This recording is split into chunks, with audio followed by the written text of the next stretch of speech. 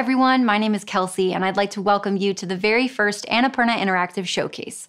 As we enter our 6th year, we want to thank everyone for the overwhelming amount of support we've received along the way. And because of that, we felt it was time to share what's next directly with you. Today we'll have about 25 minutes of new game announcements, deeper dives on previously announced games, and short profiles on just a few of the developers we are really excited to be working with. We appreciate everyone watching and want to thank our partners from all over the world for making this possible. Now let's get this started.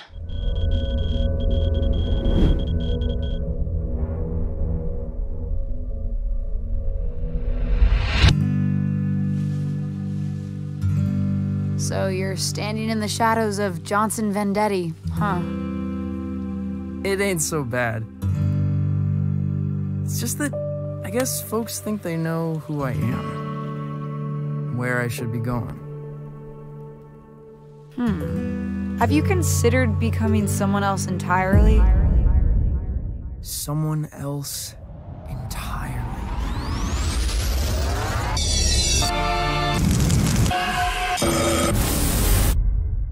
I've decided to create the most elaborate stage persona the world has ever seen.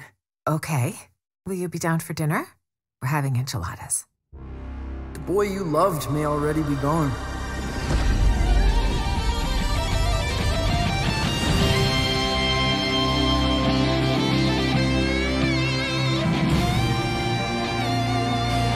We're going on a ride across the dilated pupils of the cosmos. The future is yours if you have the courage to grasp it.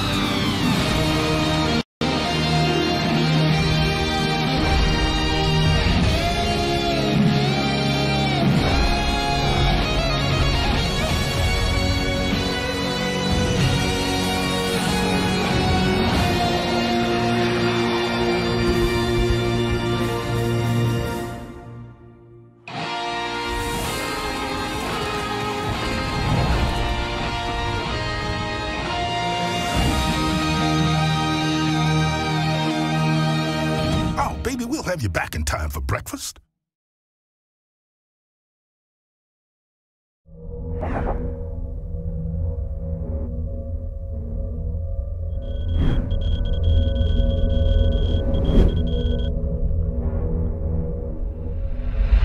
I'm Ben Esposito. In 2018, I released Donut County, a wholesome game designed for kids and adults alike.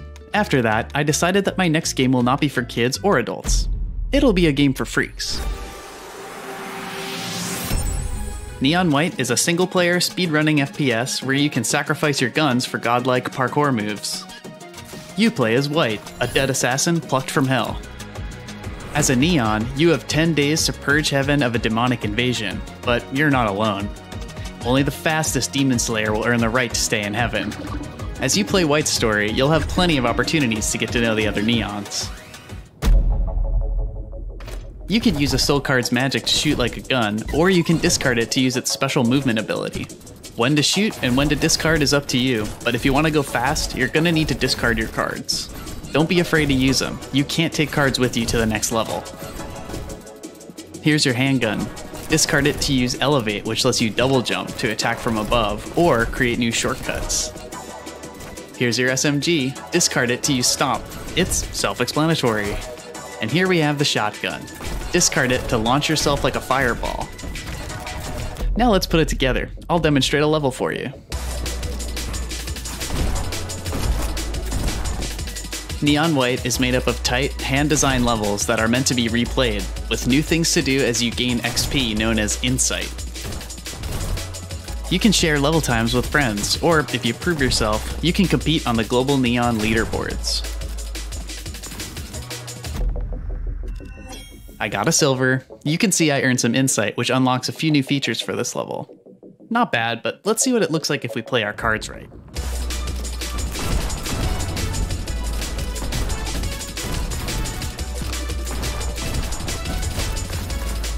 Piece of cake.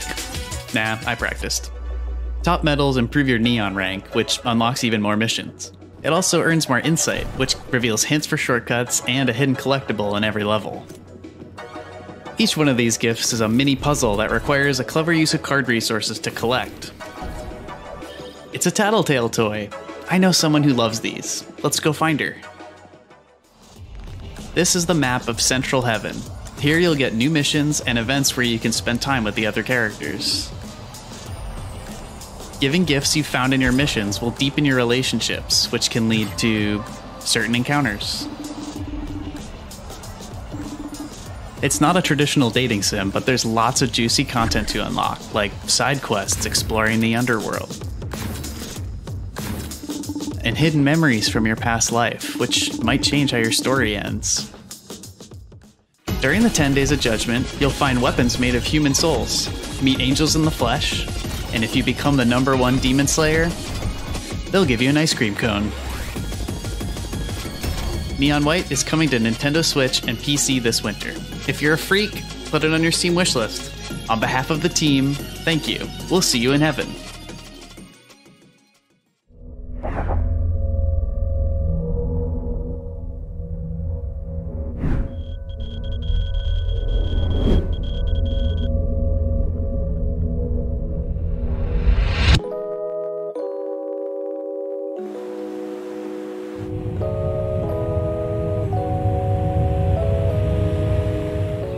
I'm Chandana Ekanayaka. I'm the studio head at Outer Loop Games. I'm a designer and artist. We're in my backyard in Bothell, Washington, just north of Seattle, and I run my studio out of my bedroom. So I'd worked with Eka for several years previously on different projects, and he pitched me this game with a bird in it. We prototyped that and pitched it around, and that turned into Outer Loop. I grew up in Sri Lanka, which is a former British colony, Falcon Age. It's a sci-fi game set in a distant planet, but it's loosely based on anti-colonial sentiment. So for this new game, it's an idea I've had for a couple of years while we were making Falcon Age. I didn't know exactly what the game was going to be, but I knew thematically what we wanted to try to do. And I have a writing partner, Meg, who is in Bangalore. It took us a couple of years to kind of figure out the core idea for the story and the theme. And then we kind of pitch it to the team and see how they like it. It deals closer to some of the themes I wanted to try to tackle next, which is immigrant culture, growing up in the US, gossiping aunties and overbearing parents and family pressure. Really, the game comes together with the whole crew of 15 and bringing their own specialty. Myself and Eka, we knew each other back in California on my first job actually, and then eventually ended up starting Outer Loop. Every game I make, there's some aspect of juggling, parkour, martial arts, skateboarding. We're gonna go skating. This is all Azo, that's what he does, right? So. One of my main things is I want games to be really accessible and easy. So I've been skateboarding for about 24 years, and I'm terrible at it. The Tony Hawk type of games, it's a break from reality of what actual skateboarding is and more of like the things I actually want to do. You rarely crash in the skateboarding portion because I'm trying to make it as accessible to as many people as possible. Good job. In my 20 plus years, this has been the most fun team I've ever worked on. We wanted to put something out there that's more reflective of our lived experiences, which we feel like as a game will stand out. Our process has been find a unique theme that's not out there and then mix it with some more familiar gameplay. And that's what we did with Falcon Age, and that's what we're doing with the new game. We're really excited to talk about it.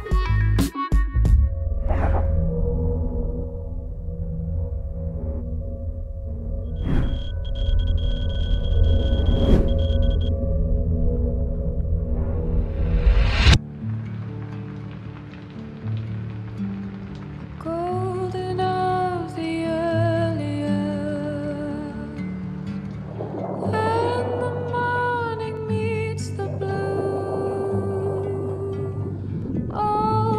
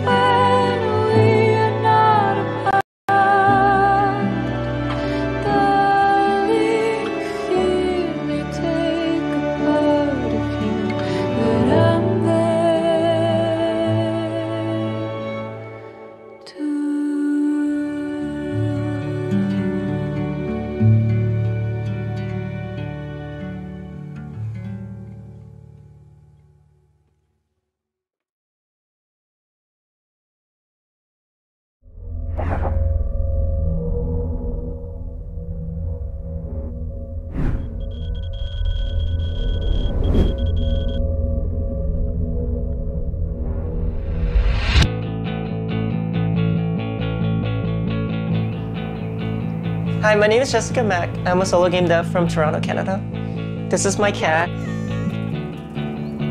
My parents, they started a computer store. This is like in the early 80s. And back then, most people didn't have computers in their homes, but we did. And I guess as a side effect of that, I was also interested in how computers work. I would always tinker with them. And I met a friend who gave me my first compiler. It just seemed like magic. Like, how did you even make not even a video game, but like a program? I started off working alone because there was nobody else. My first game was solo. And then the second game, I collaborated with a musician. Then I took some time to like actually sit down and write songs and produce them properly. The music in this game, I just feel more confident about. The analogy I think of is, let's say you're writing this song and you're like, we need someone to go off on the guitar at this point, guitar solo time. You can't tell someone how to do that. You just have to have the instrument in your hand and you have to feel it and you have to be like one with it and let it rip. It's the same way with video games. The computer is my instrument. The compiler is my instrument. I find I work strongest when I work in here, when it's just subconscious. You're just flowing in it, and you're making 100 decisions a second. And then by the time you come out of it, it's like, it almost feels like you're waking up. With music, you can write a song that's 3 minutes and 30 seconds, and so much happens in it. Every 8 bars, it's like, it's something new, something new, something new. That's sort of the density that I want to put in this game. Music that can move you on such a visceral level is super interesting to me. And so all my games are music focused. The music for me is very much as important as the game part of it itself. This time with this game, it is an adventure game, but it's action, but there's like this musical component to it. When people play it, they won't know what to expect. I want to make an engaging experience, but not an addictive experience.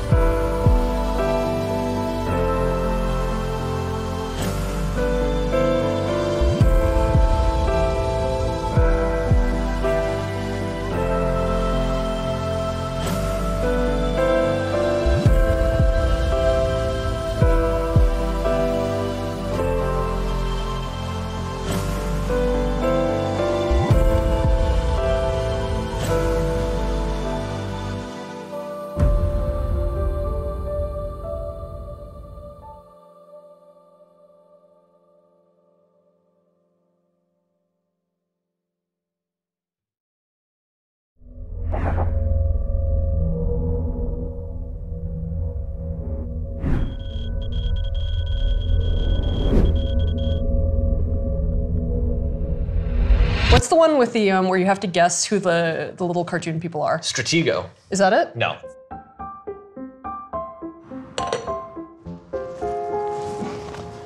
Well, hi there. Hello. My name is Davey Reedon. I was the creator of The Stanley Parable and The Beginner's Guide. I'm Carla Zamanja. I was co-creator of Gone Home and Tacoma. And we started a studio. It's true. It's called Ivy Road. We're working together. We're making a video game. We're working with Annapurna to make a totally unannounced game that we can't talk about yet. We are very, very lucky to get to be joined by our good friend Daniel Rosenfeld, aka C418, the musician from Minecraft. And speaking of, Daniel is actually composing the music that you're hearing right now at this very moment. Let's go to him. Hey there, oh, hey, no, sorry, I don't wanna, you're good. I'm just, for the people, just saying, you know, hey, so. Can we give him a treat? No, don't feed him. That's all right, we'll leave him alone. Cheers. Yeah, cheers. Ow. Who heated this tea? We are both super excited about Ivy Road and about the thing that we are working on together that we can't talk about. All we can really talk about is each other right now. And That's so true, I wrote a couple questions to ask you to kind of get to know you a little bit better, to find out more for the people at home and about sort of our studio culture and what that's like. So question number one, if you really are a true gamer, name 10,000 games. Oh man. Well, I mean, honestly, there's like Final Fantasy 1 through 10,000. Okay, actually, I didn't expect her to get that right. A bus leaves Atlanta at 10:30 a.m., traveling west at 55 miles an hour. Okay. Why? You don't want to leave Atlanta?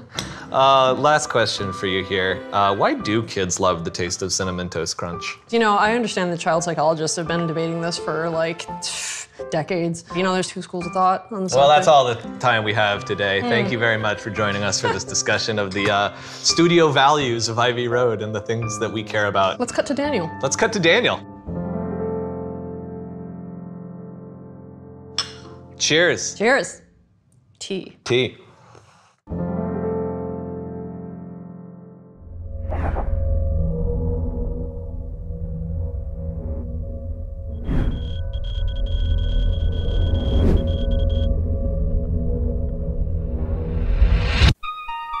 So you've decided to be an insurance commando.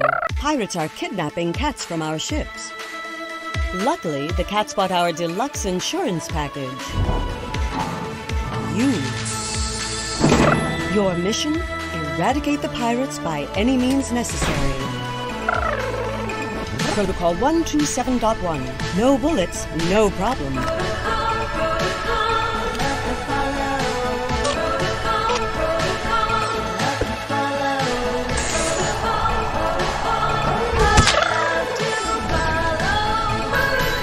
Protocol 832, being smelly and what to do about it.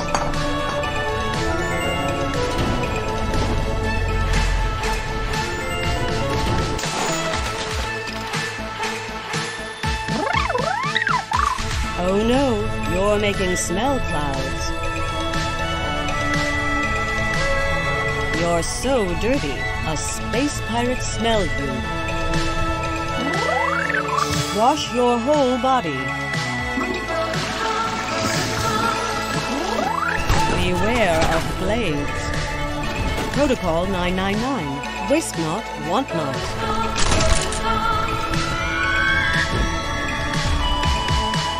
Skin Deep. Wishlist now on Steam or blendogames.com. And remember, if you screw up, it's not the end.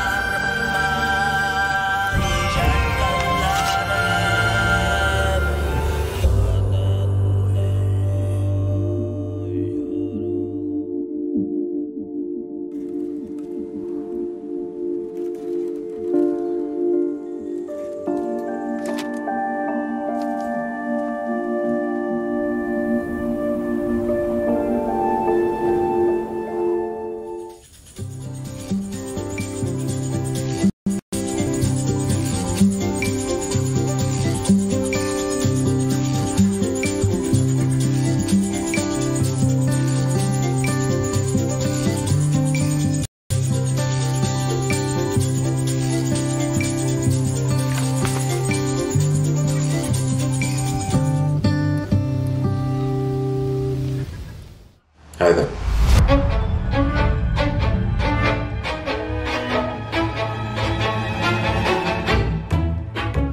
How do you do it?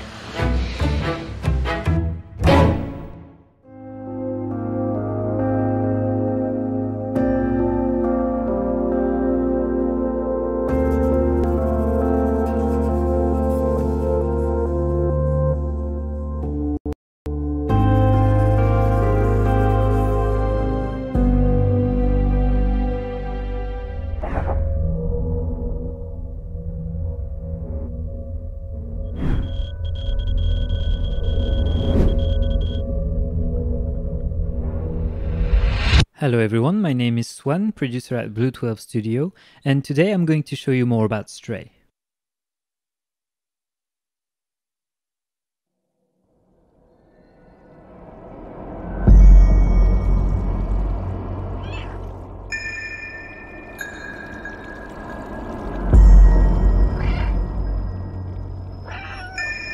In Stray, you play as a cat who has fallen inside a mysterious and forgotten city. Separated from his family and injured, he will have to explore and survive in this unwelcoming environment.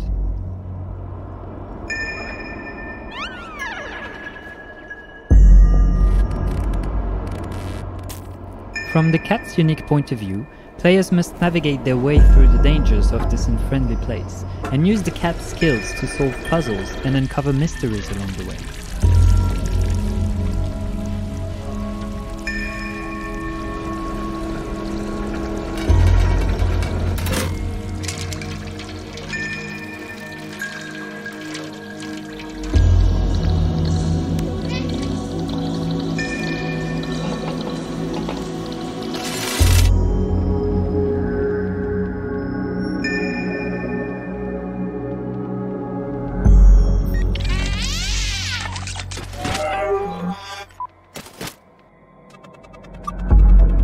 Along his journey, the cat will meet a small drone named B12.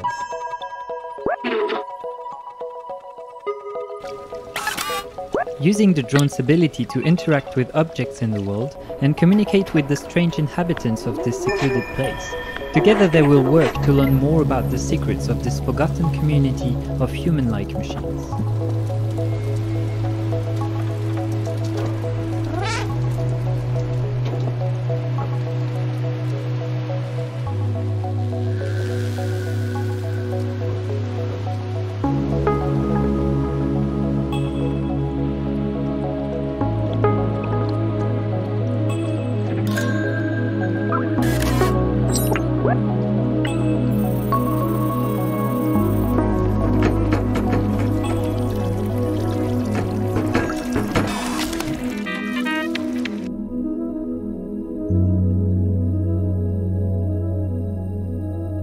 Of course, a cat will always be a cat, and his adventures will be filled with friendly and playful interactions with his new world.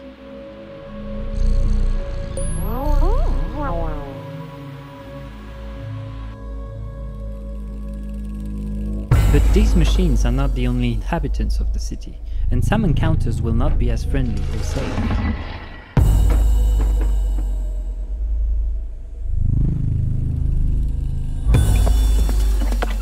Running fast, jumping, and using stealth to avoid dangers will all be vital if you want to escape this city and be reunited with family.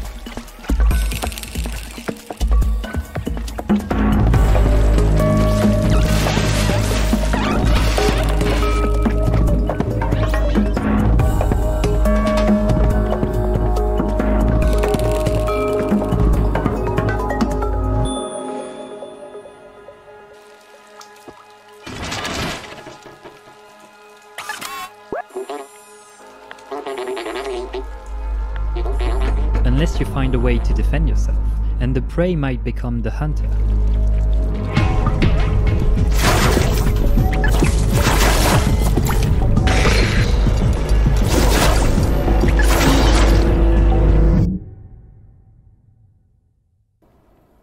Stray is coming to PS4, PS5 as well as PC in early 2022, and we can't wait to show you more.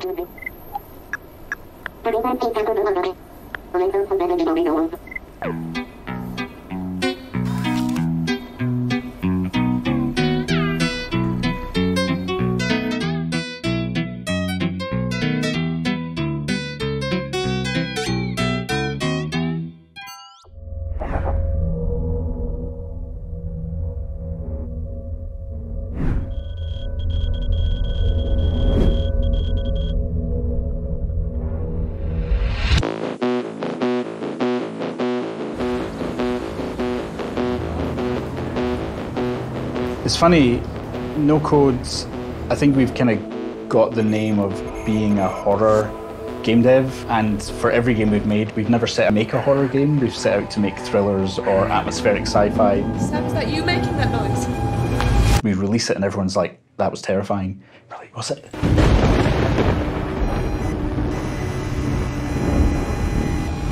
We've pretty much known each other since the 3rd year of primary school. I'd be round at John and Graham's house, or they'd be round at mine. You kind of think back and you go, oh yeah, I was never really a big horror fan, and then you think, actually, that's all we watched. I think maybe Graham or Omar got the Aliens director's cut, and so just every Thursday for about a year after school, it went on. We were always very close, playing in bands together. I think there always has been that sort of creative drive to sort of work on a project between us all, and so this, in many ways, feels very natural. I always knew if I was going to start something, I'd probably do it with Omar or Graham, or both. Making games as a job, I wouldn't have believed my older self we'd be doing this and working on the projects that we've worked on so far. Personally, for me, No Code, and it's not because I'm working here, but they are one of the most exciting studios in Scotland by far, and I've always sort of had it in the back of my head that if I was ever going to jump ship, it would be to join them. It's incredibly encouraging to see where we could go, both as a company, but I think what we could do for the city of Glasgow as well. So we're working on a new project. You know, this project's kind of like our biggest project to date, and obviously we've scaled the team up. We've doubled in size. It's something that I didn't think we'd really get a chance to work on. You know, like something we'd be able to do in our career. It's one of these opportunities that come up, and you just kind of you have to move along with it. You know, we're taking what we do and what we love and trying to push it to the next stage with a bigger budget and a little bit more time. We've never really set out to make a horror game, but we've kind of ended up in that. Whereas this game, we are setting out to make a horror game. I don't think anyone's expecting what we're going to do next, which makes it even more exciting.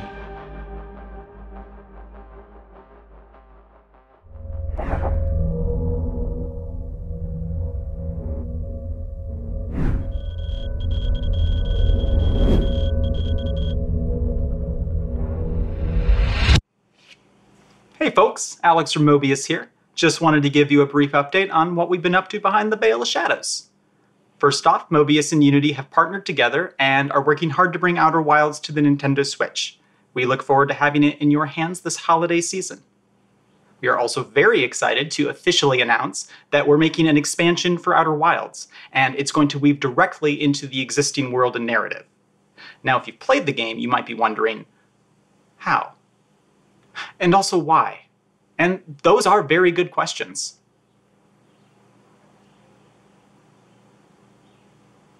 Okay, without further ado, we hope you enjoy this willfully cryptic trailer for Outer Wilds' first and only expansion.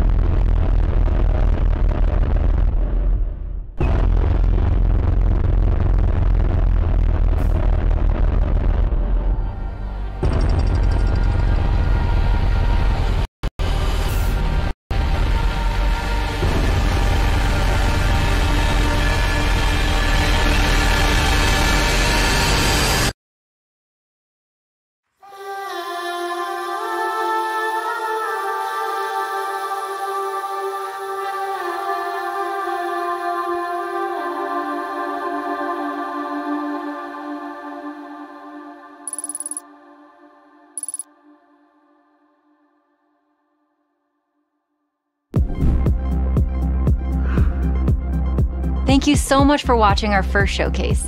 We hope you enjoyed this sneak peek into the world of Annapurna Interactive. Until next time.